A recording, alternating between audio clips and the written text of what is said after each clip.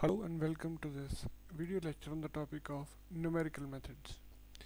In this topic we would start off with the solution of algebraic and transcendental equations. Now before we go on further in this topic, you would but obviously be curious to know about the difference between an algebraic equation and a transcendental equation. Now a simple algebraic equation would be of the form, let us say, y is equal to x square plus 2x plus 1. Now this is a simple algebraic equation or a simple polynomial, okay?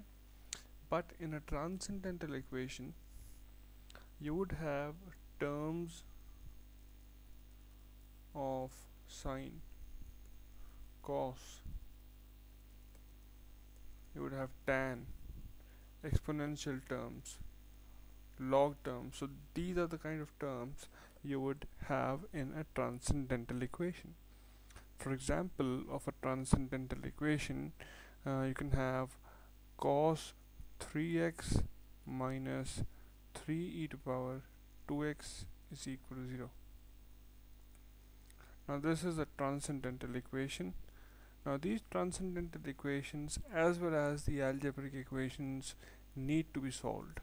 Okay, so what do you understand or what do you mean by the solution of an equation, be it an algebraic equation or be it a transcendental equation? Now solution of an equation, it means that you need to find out the root of the equation or the roots of the equation if it has multiple of them. Now roots means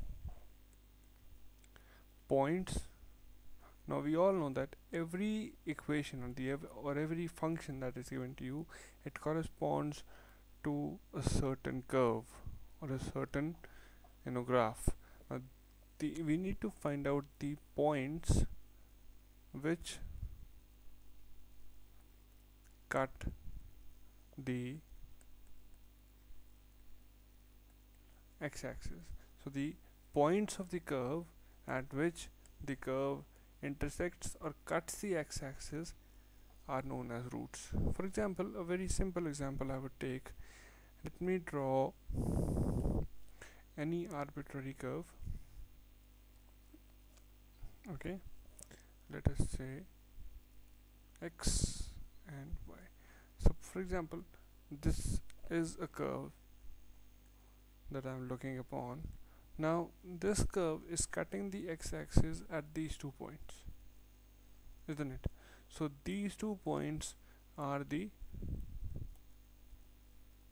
roots of the given equation.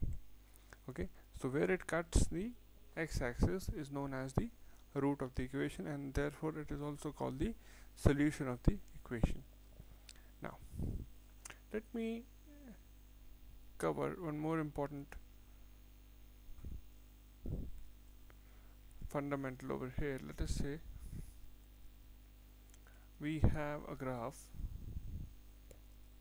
Okay, let's take it like this. Now I know that this point is a root because this is the point through which the curve is cutting the x-axis, and this point is also a root. So the coordinates of this point would be x1 comma 0, and the coordinates of this point would be x2 comma 0. The y coordinate would be 0, okay, because this is lying on the x-axis. Now I don't know the exact location of this point, and I don't know the exact location of this point. Okay, so let me take an arbitrary point over here, and let us say an arbitrary point over here. Let us name this point as A, and let us name this point as B, and this point as C. Now at point A, the function value is negative, so f of A is a negative value. Okay, but the function value at b is a positive value. So f of b is but obviously positive. This means in going from a to b, the function is changing sign from negative to positive. Now when such a thing happens, that is the sign change, or the sign changes in going from one point to the other point. Now in that interval you will have a root. Okay, so the root lies, this means x1, it belongs in the interval AB, where you would have to locate it with the help of some analytical techniques that we would look at in the upcoming slides. Okay, but to approximate the location of the root in a particular interval, we would have to look at, the sign change of the graph. Now similarly, if we check the sign of the graph or sign of the function at point C, f of C is negative. This means in going from B to C, the function is changing sign. This means between B and C there will be another root, that is x2.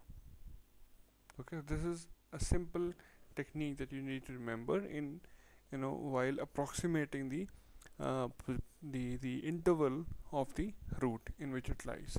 Just an approximation. Okay, I mean, if the sign does not change from negative to positive or from positive to negative, whatever it is, this means in that interval there will be no root. For example, let me take another point. Let me take point D. At point D, the function value is also positive, as similar to point B. Now there will be no root between B and D. There is no root because the graph is not changing sign. To change sign, it has to intersect the x-axis, okay, which it is doing in intervals a to b and intervals b to c. Okay, now if you have another point D, now you can say that the root lies between D to C, that is x2. So the interval change should have a change of sign in order to have a root lying within that interval. Okay, now I've told you that how to approximate the existence of a root in a given interval. Now we'll look at two analytical techniques to solve these algebraic and transcendental equations. We broadly have three, or mainly we will look at three topics. That is, first is the bisection method. Okay, we'll go at them one by one.